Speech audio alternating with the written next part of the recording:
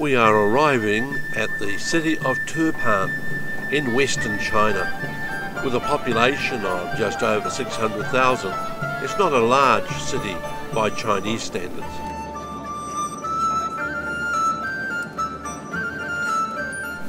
While the winter temperatures of this city can drop as low as -20 degrees Celsius, in summer they can reach up to 40 degrees, and so the lines of trees can bring coolness to the high summer temperatures.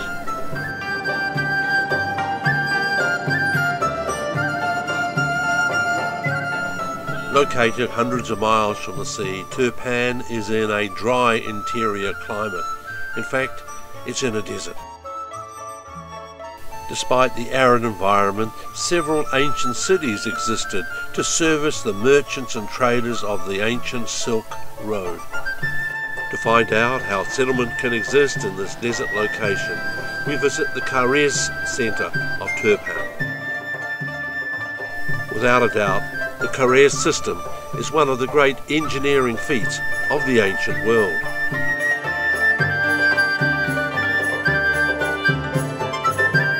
We began our visit by reading the rules on a series of notice boards.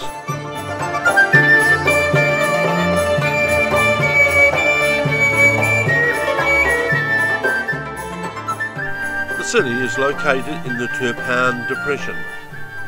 The lowest spot is 154 metres below sea level, making this the world's second lowest area. As a satellite picture shows, it's surrounded by high mountains, and this is part of the secret of Turpan's existence. And this model gives another view of the depression and its mountains. The winter snow on the surrounding mountains provides the water needed for life in the desert.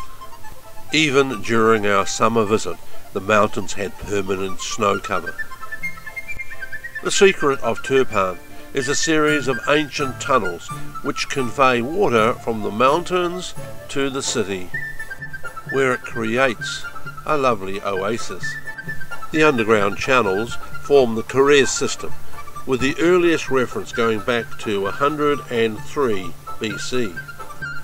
Our underground visit takes us along beside a 800-year-old Karez.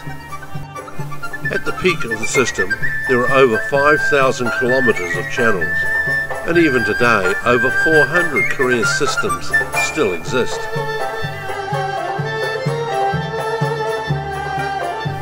Along the channels, wells descend from the surface to provide light, ventilation, and access for maintenance.